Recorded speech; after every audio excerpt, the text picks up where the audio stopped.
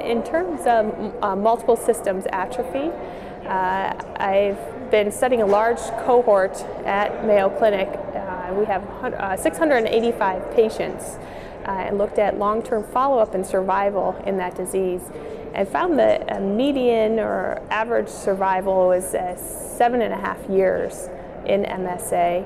There are two groups of MSA, MSA-P or Parkinsonism and MSA-C or cerebellar type.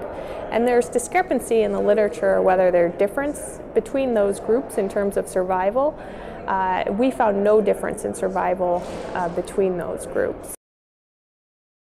MSA-P or Parkinsonism has predominantly Parkinsonian features, so rigidity, bradykinesia, can have a tremor, but gait is often affected, whereas the cerebellar type, ataxia, is the predominant motor feature.